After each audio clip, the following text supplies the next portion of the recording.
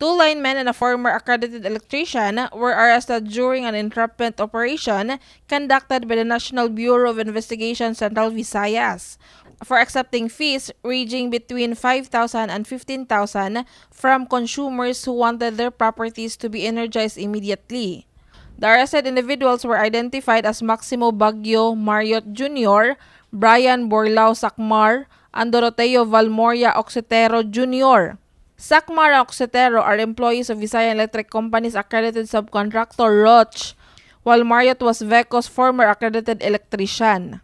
According to Attorney Renan Oliva, VECO sent them a request last January 11 to conduct an investigation on the complaints of extortion allegedly conducted by linemen tasked to restore power in their franchise area.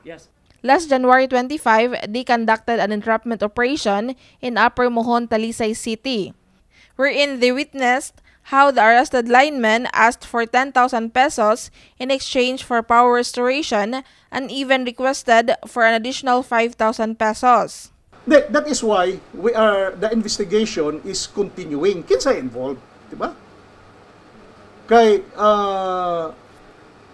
one indication nga grupo, because 2 accredited linemen kuyog aning ex-accredited electrician nga dili bilong sa contractor sa BECO, lahi. Ngano nagkakuyog man ni, ngano nag teamwork man ni. Mahibuong ka ba? And why is he bringing with him billing statements sa consumers? No, daghan kay no. Di man allowed ex-electrician siya, di man siya sa billing department.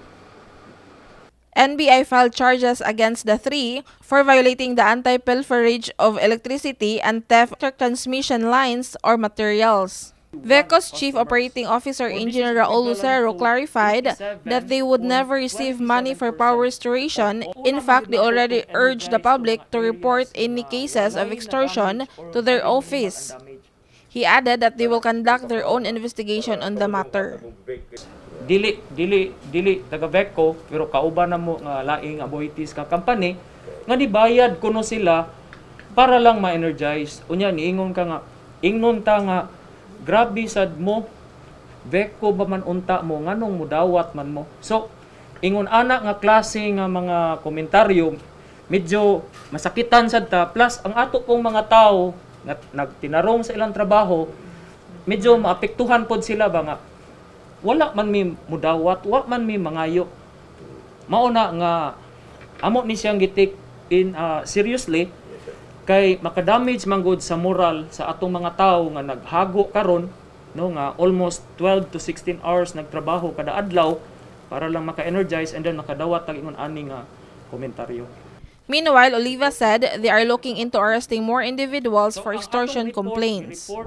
This has been Sheriza Uy from my TV Cebu.